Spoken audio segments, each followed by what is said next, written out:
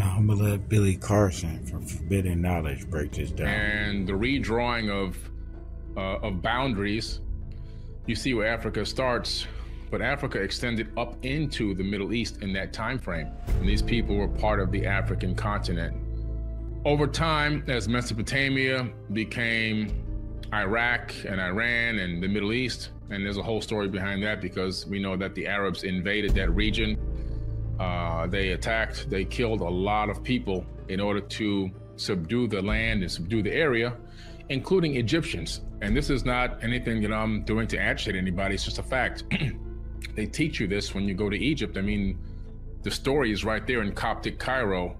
The Arabs came in and they slaughtered millions upon millions of Egyptians, and the rest who survived, they forced them to speak Arabic, which is why today, most Egyptians have no clue how to speak Egyptian, and they also have no clue what their hieroglyphs actually say. Think about this for a minute. If your God is all-knowing, omniscient, omnipotent, all-loving, never changing, and all these terminologies that they like to tell you, and you understand that as to be a supposed fact, never question it. But then at the same time, you can be quote unquote cast into a lake of fire for all eternity for punishment and torment for sins that supposedly, according to that same book and text, you had committed before the foundation of the earth. In other words, you were born a heathen, you were born a sinner, you were born this and born that. You're told that you're this person and that you're that person and you're so evil, and then you're coming out of the womb as this evil entity before you even have a chance to form your very first thoughts, when in true reality, it's a big fear factor. And all you're doing is trying to save your own skin by following the rituals and hoping that in the end, it was accurate.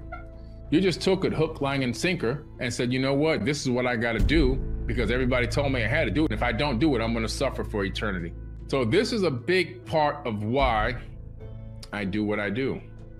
It's about education, it's about awakening, it's about showing people that before you jump headfirst into something and stay with it for the rest of your life, maybe you should take a pause and drop some of that fear and start digging a little bit deeper, just so you can get a better understanding. And after that, if you still feel that that's the thing for you, phenomenal. Praying is phenomenal. I pray every single day.